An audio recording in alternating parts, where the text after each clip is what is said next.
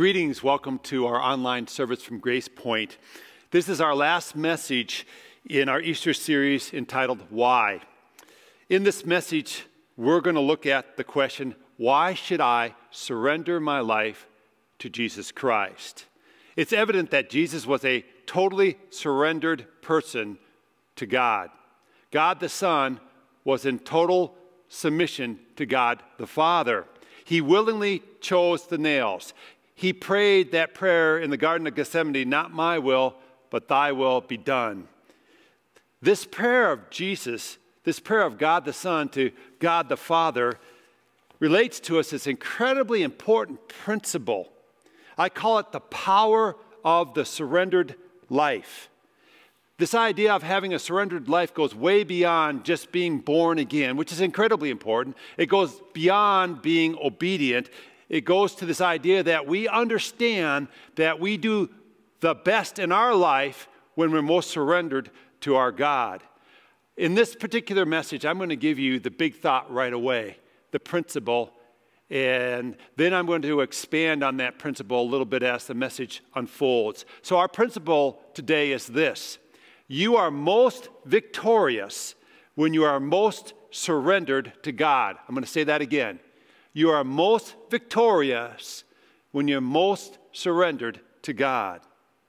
Years ago at Grace Point, we did a series of messages from the Sermon on the Mount, the first major teaching of Jesus Christ. And we zoomed in on some of the first things that Jesus said, these things called the Beatitudes, and we did a series from that portion of the Sermon on the Mount. And one of these Beatitudes really applies to this principle I just shared with you. It's the Beatitude found in Matthew chapter 5, verse 5, which says, "Blessed are the meek, for they will inherit the earth." I want you to read that with me at home. If you have kids there present too, have them join in. Let's say that verse together. Let's say Matthew chapter 5, verse 5 together. Here we go. Join me. Blessed are the meek, for they will inherit the earth. Now, meekness is not weakness. It's really different from weakness. It means this: my strength under God's control. My strength under God's control. It's about surrender. It's about submission. And it's a willing surrender. It's not a forced surrender. I don't know how many of you men and how many of you boys had some friends when you were young that used to wrestle a lot. I had several that fell into that category. And frequently they would wrestle. And I didn't participate in this. I never liked that. It's too close for me. I don't like that kind of closeness with another male human being. But at any rate, they would wrestle until one would get hopelessly pinned and he couldn't move. And the one who was on top would say, "What are the words?" And the one who was pinned would have to say, "I yield, I give, you're stronger than me, and I'm weaker than you," or whatever the words were that they decided they needed to use at that time. Listen, our surrender to God is not that sort of forced thing. It's to be this willing surrender with no kind of force of having to do it. You are most victorious when you are most surrendered to God. Jesus describes himself as being meek. Meekness goes against our popular views of heroes. Normally a hero like Superman or Spider-Man, mostly those kind of heroes are heroes because they have some kind of superpower. They're super strong. And if your kids are with you right now watching this message, you could take a break right now with them. They're probably getting anxious already anyway, especially if they're smaller. And you can ask them, what is your favorite superhero? And as you do so, listen partly to what I'm saying and talk with them also. I'm going to continue on. When I was young, my favorite comic hero was The Flash. I thought, I just like him because he's so fast. I want to be fast like that. But when we talk about superheroes, it doesn't have to be restricted to some kind of comic book personality. Think about a hero from the Bible, maybe someone there that really strikes you. I know I have a couple biblical heroes that I frequently think of when someone says, who in the Bible is like a hero to you? Well, one is Esther for me, because she was so courageous. In the middle of this very, kind of tough situation where she's in submission to this ungodly king, she stands for the things of God and stands up for her people. It was just such a courageous act. Another one that's my hero from the Bible is Nehemiah. And I love him because he was more of a political figure, and he took this rebuilding of Jerusalem wall so seriously. And we could see from the example of Nehemiah that you don't necessarily have to be a prophet or a pastor or an evangelist or somebody like that to be a biblical hero. You can be a biblical hero and do a job like he did, being a governor, so to speak. And I really found that fascinating. I tell you what, some heroes in my life have been some of my relatives. I recently got to attend a couple funerals of my uncles, Uncle Jim and Uncle Don, who passed away. And when I look at them and what they were in my life, I would say, yeah, they were really good men, and they were really influential in a good way in my life. I know personally, I'm kind of a little bit of a nerd. I like the science side of life. And a couple of my heroes are Isaac Newton. I think this guy's phenomenal. He discovered calculus. And then you have Robert Boyle, who discovered the ideal gas law. These guys are geniuses. And from their work, so much of our technology now has really found its foundation. And when we look at our heroes in our culture, we think, winner, they did something outstanding. They had some kind of great accomplishment. Winning is so valued in our culture. We want to win over COVID-19. We don't want to just have a treaty with it. We want to be more than a conqueror over this kind of a thing. We want our particular sports team to win their sporting event. But get this, when it comes to the kingdom of God, winning is utterly redefined. Let me give you a kingdom definition of winning, a kingdom of God definition of winning. It's staying submitted or staying surrendered to the Lord no matter what you are experiencing. That is the definition of winning when it comes to following God. Staying submitted, staying surrendered no matter what you are experiencing. At times, it's going to take all that you have, all the strength that you have, every ounce of your strength to stay submitted to God. See, meekness is not weakness. It's my strength under the control of God. And Jesus invites his followers to surrender. If you were to go to Matthew chapter 11, here's what Jesus says in verses 28 through 30. Come to me, all you who are weary and burdened, and I'll give you rest. Take my yoke upon you and learn from me, for I am gentle and humble in heart, and you'll find rest for your souls. For my yoke is easy and my burden is light. So when Jesus gives this invitation, he starts by saying, take my yoke upon you. What he means by this is that we're to submit to him every day in every way. A yoke that he was referring to was an implement that tied two oxen together. And it was made in such a way that it would distribute the weight upon the shoulders and the neck of these animals so that it would prevent pain and discomfort as they used that yoke to pull a plow or whatever implement they were pulling. In ancient culture, the yoke was a term that was used to describe submission. So when someone was described as being yoked to someone or something, it was communicating the idea that he or she was in submission to that person or that thing. So to be yoked to Jesus means to serve and obey him. Now, before you dismiss this too much and think, well, that's a great idea, but I don't know if that's really where I'm at, consider this. Consider this. Everyone is yoked to something. The question is, to whom or to what will you be yoked? Some are yoked to sin and the power of sin, and that's a terrible taskmaster. Some are yoked into a relationship that's harmful, there's codependency and dysfunctionality. Jesus invites us, take my yoke upon you. Learn from me, for my yoke is easy and my burden is light. There is a comfort in being yoked to something or someone who is a benevolent entity. We're going to learn the ways of living from somewhere, from someone. Being on your own can be intimidating, it can be overwhelming, it can be just plain scary. One of the big challenges of this COVID-19 quarantine is this feeling of isolation and loneliness, especially for those maybe who don't have a good support group anyway, or perhaps are single, or whatever be the case. But get this, in Jesus, we're invited into the situation of never being alone. He's offering us an opportunity to learn from him, an opportunity to serve a righteous purpose, making our lives so meaningful. Now consider the image that Jesus is trying to portray here in this invitation to be yoked to him. 2 oxen were chosen to be yoked together. One typically would be an older oxen who was trained and hardy from years of routine.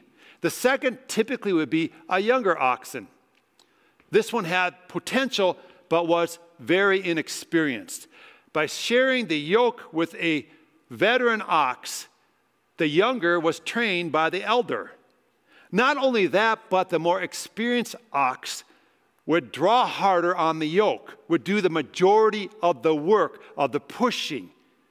Since the older one led, the younger ox didn't have to wonder what to do. He just had to follow. And as he learned and gained knowledge from this being yoked to the older, more experienced one, hopefully the thought was that someday this younger one could become the one that would train another one. Jesus invites us to learn of him, to be yoked with him. It's another way of saying, be my disciple. There's peace in not having to figure out life on your own. There's assurance as we follow his lead that we're going the right direction. And get this, when you yoke up with Jesus, it fits you perfectly, and he carries the majority of the load. That's how we find rest, by yoking up with him. Understand something really important here. Surrender, like I'm talking about in this message, begins with giving your life in true authenticity to Jesus Christ. Now, if you've never done this, I encourage you to do so now. Experiences like we're going through right now, this COVID-19, this quarantine, all this anxiety, all this upheaval, all this economic kind of thing that we're going through, are often the tools to get a hold of hearts to reveal that there's a deep need of something more.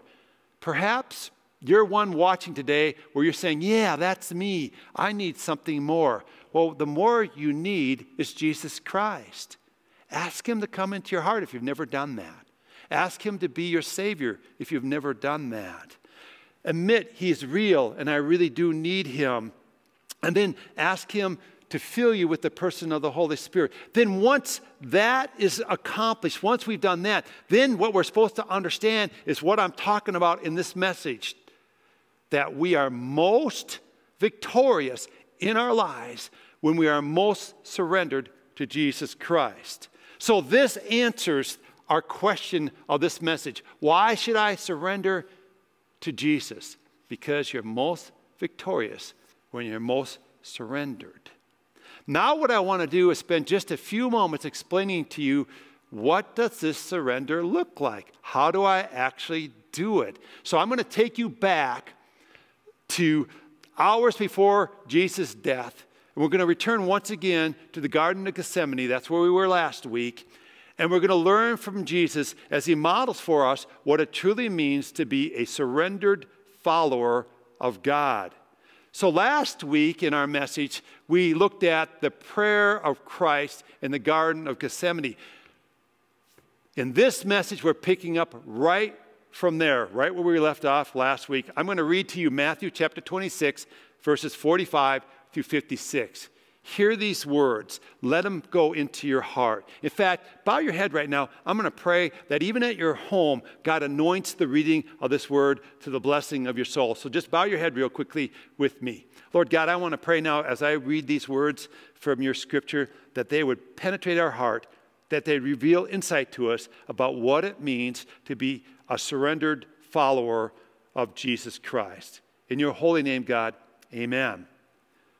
Here we go, beginning with verse 45. Then he, Jesus, returned to the disciples and said to them, "Are you still sleeping and resting? Look, the hour has come, and the Son of Man is delivered into the hands of sinners. Rise, let us go. Here comes my betrayer." While he was still speaking, Judas, one of the 12, arrived. With him was a large crowd armed with swords and clubs, sent from the chief priests and the elders of the people. Now the betrayer had arranged a signal with them. "The one I kissed is the man. Arrest him." Going at once to Jesus, Judas said, "Greetings, Rabbi," and he kissed him. Jesus replied, "Do what you came for, friend." Then the men stepped forward, seized Jesus, and arrested him. With that, one of Jesus' companions reached for his sword, drew it out, and struck the servant of the high priest, cutting off his ear. "Put your sword back in its place," Jesus said to him, "for all who draw the sword will die by the sword. Do you think I cannot call on my Father, and he will at once put at my disposal more than 12 legions of angels? But how then would the scripture be fulfilled that say it must happen this way?"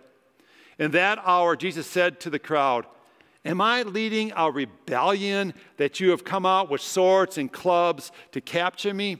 Every day I sat in the temple courts teaching, and you did not arrest me. But this is all taking place that the writings of the prophets might be fulfilled." Then all the disciples deserted him and fled.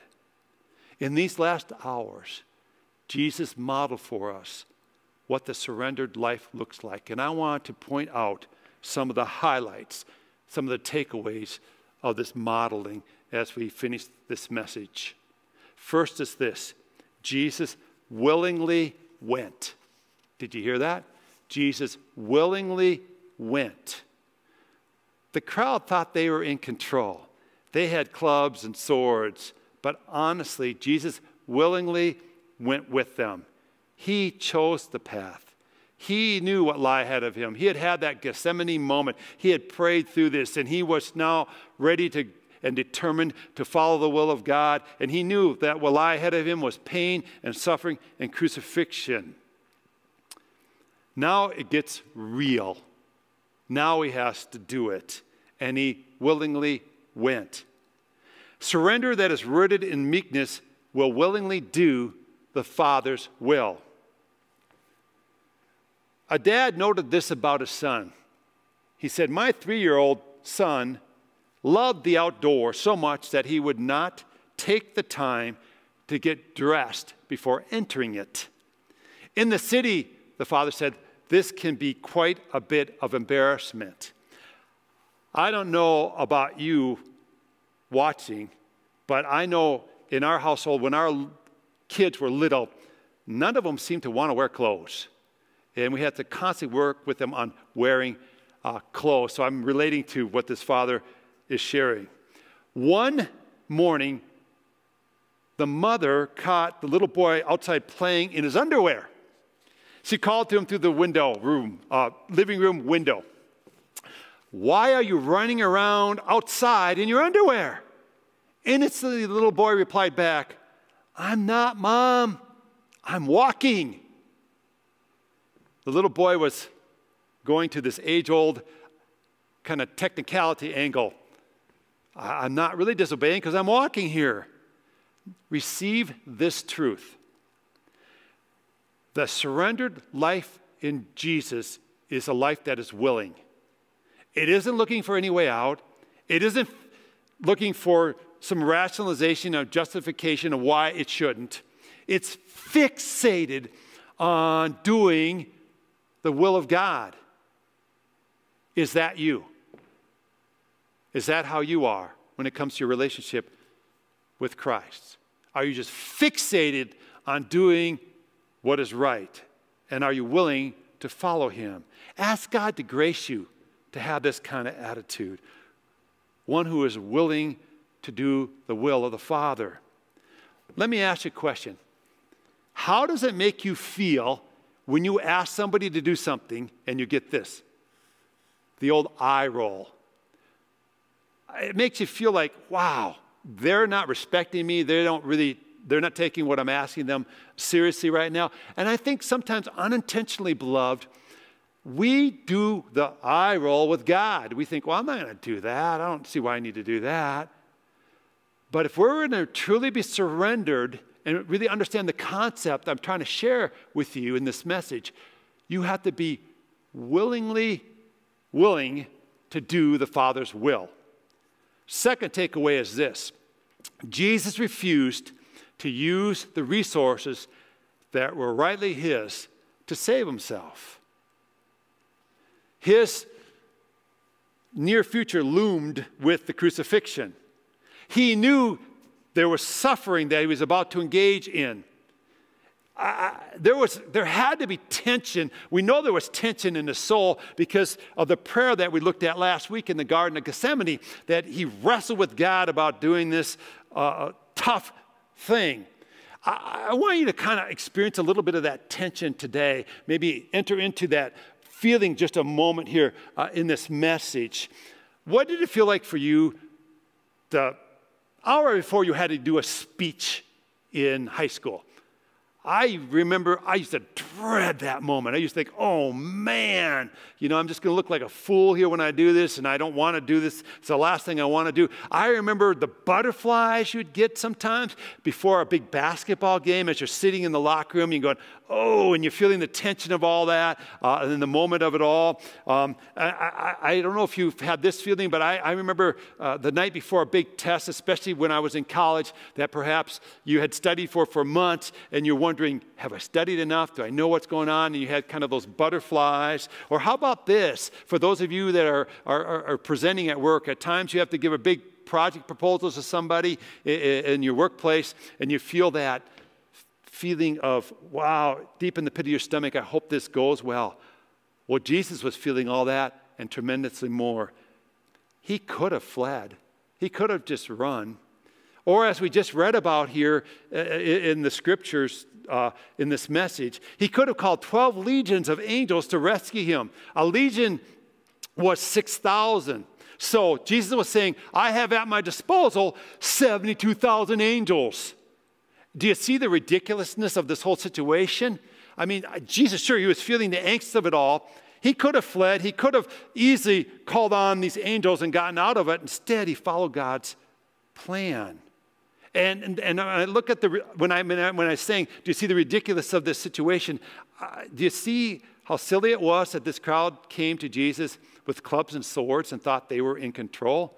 I mean, they really had the might of an ant or a gnat or something. They had no real power. They had no idea what they were really facing off here. Jesus demonstrated meekness, though, in the middle of all this. He had all these resources, but he did not say, I have a right to use these resources to get out of this. Instead, he put his strength under God's control, under God's plan. He chose the nails. He chose the will of God. He refused any other course of action. When you surrender to God, friends, it's not about you anymore. It's all about what God wants to accomplish. It's all about what he wants to do. How are you doing with that? Are you understanding surrender that way? The irony is that this kind of surrender to God is such a powerful place to be in life. Third thing, Jesus understood the power of following God's purpose. He understood all that was taking place. His arrest, his crucifixion was part of God's plan. Now, in Jesus' case, it was not God's plan for him to win that skirmish with the crowd at Gethsemane. God's purpose was much greater for Jesus. It was to win the war with Satan. It was to crush the adversary's head. It was to be crucified so that he could set captives free from sin and death. So much of our energy can be wasted on skirmishes that don't matter. A businessman, harassed and discouraged from overwork, took his problems to a counselor who promptly told him, do less work. Furthermore, the counselor advised him, spend an hour a week in a cemetery. And the businessman was puzzled by that. Why should I spend an hour a week in the cemetery? What am I supposed to do in the cemetery? To which the counselor replied, not much. Take it easy, look around, get acquainted with some of the people there, and realize they didn't finish their work either. Nobody does, you know.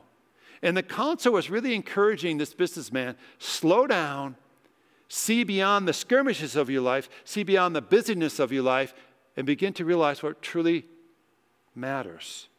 There's all kinds of debate going on right now about this COVID-19 thing. And I know it's drastically affecting so many of our lives.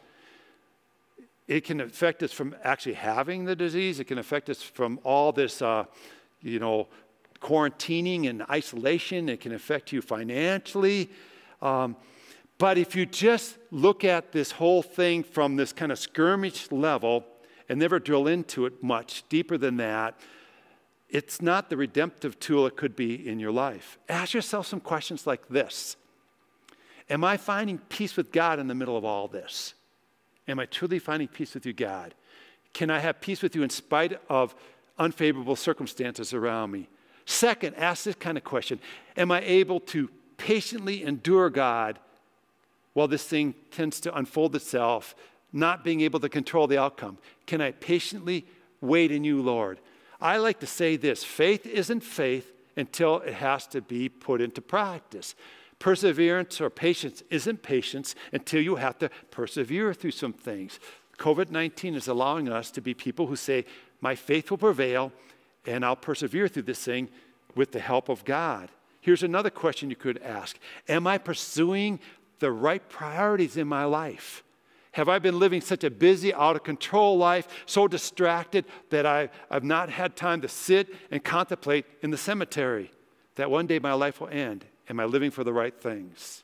I see all this robust debate going on concerning COVID-19. What's essential services? What's safe practices? When is quarantine long enough? When is it not long enough? When will a vaccine be available? When will the, hydroxychloroquine trial take place in South Dakota? Will it work? All that kind of thing. These are important issues, friends, but listen, they're skirmishes.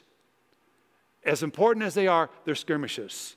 God wants to drill down into our hearts so that we experience true transformation, so that we come out of this experience determined to be ones who understand the power of pursuing God's purposes for our life. I'm going to finish up this message by going back again to John chapter 26 and read the exchange that took place there. I'm going to actually pick up our reading in verse 62. Up to this point, there's just a lot of accusations being thrown out at Jesus. So listen to what is said here, beginning with verse 62 of Matthew John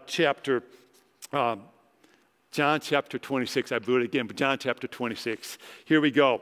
Then the high priest stood up and said to Jesus, are you not going to answer? What is this testimony that these men are bringing against you? But Jesus remained silent. The high priest said to him, I charge you under oath by the living God. Tell us if you are the Messiah, the Son of God. You have said so, Jesus replied. But I say to all of you, from now on you will see the Son of Man sitting at the right hand of the Mighty One and coming on the clouds of heaven. Lots of dramas happening in the life of Jesus now, and drama can be a great distraction for you as a follower of God. Would you agree there's lots of drama happening right now in our culture, and drama can easily distract us and get us really caught up in skirmishes? Get this last point. It's incredibly important if you're going to be surrendered to God. Jesus saw through the dilemma of the moment, and he focused on his destiny. He's brought before the high priest. He's brought before the chief priests in the Sanhedrin, and they want to put him to death, and all kinds of false accusations is flying his way. It's chaotic. It's a mess. He doesn't even address that. In the midst of that dilemma, we see him just saying, I know where I'm going. I'm going to be at the right hand of the Mighty One. He knew his destiny, and the dilemma was really loud, and it was really distracting, but it didn't take his focus off his destiny. He's going to the Father's right hand. This understanding of destiny is so vital for us for staying surrendered to God. You must have that awareness and know your destiny. When 84 years old, the late Supreme Court Justice Oliver Wendell Holmes, was on a train. And when the conductor came to get his ticket, Holmes could not find his train ticket. He searched his pockets, he searched his wallet, and he seemed very distressed. The conductor was sympathetic and said, "Don't worry, Mr. Holmes. The Pennsylvania Railroad will be happy to trust you. After you reach your destination, you'll probably find your ticket. Just mail it back to us then. Everything is fine." But this kindness failed to put Holmes at ease. Holmes, still very upset, replied, "My dear man, my problem is not where is my ticket. My problem is, where am I going?" He couldn't remember where he was going. Jesus knew where he was going, so he could look through the dilemma of the moment and focus on his destiny. If you know your destiny, friends, is heaven, if you receive Christ and you know your destiny is heaven, then that will keep all things we're going through now in the proper perspective. And we'll be able to look through the dilemmas, look through all the distractions, all the drama that's going on now, and we're going to have this surrender to Christ that's truly victorious. I love how our Matthew 26 reading ended in verse 64. Jesus just simply proclaimed his position. In reply to the question, was he Messiah? He said, "You said so." Earlier on, down in Matthew chapter 27, verse 11, when Pilate asked him, "Are you king of the Jews?" he said, "Yes." Jesus was willing to just stand on who he was in God. And that's our conclusion to the message. As a surrendered follower, proclaim your position in Jesus. That's what Jesus did. He knew his position. He was part of the Trinity. He's the Son of God. His position was at the right hand of the Father. Do you know your position in Jesus? I love how 1 Peter chapter 2, verse 9 succinctly summarizes who we are in Jesus.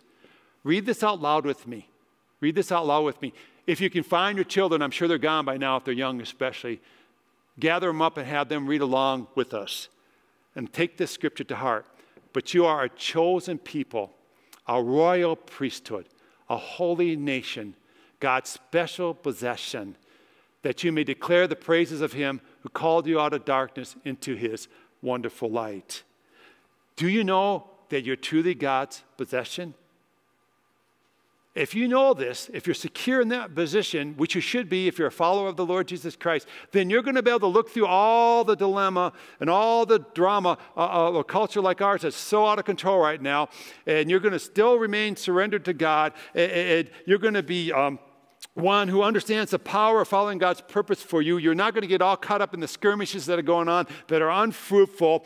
You're going to refuse to use the resources of God selfishly. You're going to share them abundantly because you're in surrender to God, and you're going to willingly follow the will of the Father. All this stuff is going to find its place, and especially if you know your position in Christ.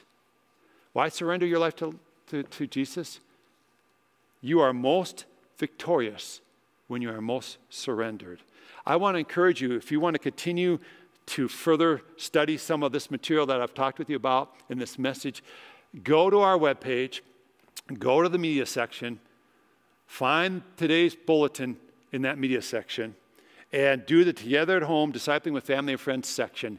And there's some questions there that will help you to continue on in what we've begun here today. At this moment, we're going to close with prayer. And I want to encourage you, kneel as I pray.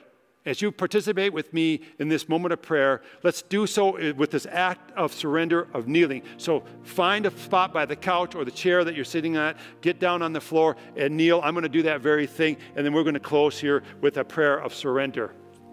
Lord God, I want to just say to you that surrender really is a good thing. We are most victorious when we are most surrendered to you, Jesus. And as I noted before in the message, this truly begins, this whole process of surrender, when we give our hearts to you, Jesus, and really mean it. So I want to pray for anyone watching that if they've never given their heart to you, Jesus, that today would be that day. This moment would be that moment, that they would say, Jesus, I'm yours. I'm giving you my heart. I'm declaring you're my King and my Savior, and I'm going to follow you. And Lord, I pray that one that's praying such a prayer, that you would fill them with your Holy Spirit, and that they would become this follower who's born again in you. And God, I want to pray for all of us who know you, whether it's just brand new or for 50 years, that we would understand the power of the surrendered life, and that we'd willingly be surrendered to you in thought, word, and deed, in actions, in what we pursue, Lord, that all these areas of our lives would be in submission to you, Lord, and that we would understand the power and that kind of a submitted life, Lord. And I just pray that all the things that we're going through right now culturally, whether it be COVID-19, actually having the disease, whether it be laid off or furloughed, whether it be having our small business shut down, Lord, for social distancing purposes, whether it be that we're just frustrated with the social distancing in general, Lord. I just pray that in all these things that we would be people who are surrendered to you, God, and coming out the other side of this thing, knowing you better and following you harder, Lord, and being transformed body, soul, and spirit as we do so. So come, Holy Spirit, anoint each household that's watching. Fill each person with the knowledge of yourself, Jesus. And may we live and move and truly have our being in you, God. I pray all these things in your most holy name, Jesus. And I'm so thankful for how you model surrender in the most difficult of circumstances, right before you faced the cross, Lord. And that makes it even doubly impacting. We love you, Jesus, and we praise your holy name. Amen.